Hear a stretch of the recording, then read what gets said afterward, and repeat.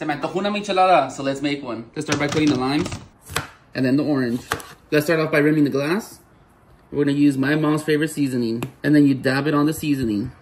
Now you squeeze the entire lime and the entire orange.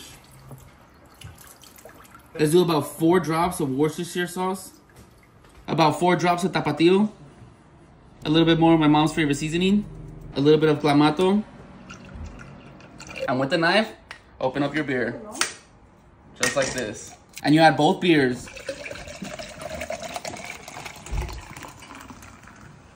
Add an orange and lemon wedge with your celery stick. Mix it a little bit. And there you go, guys. A simple michelada using my mom's favorite seasoning. Cheers. Woo, yay, yay.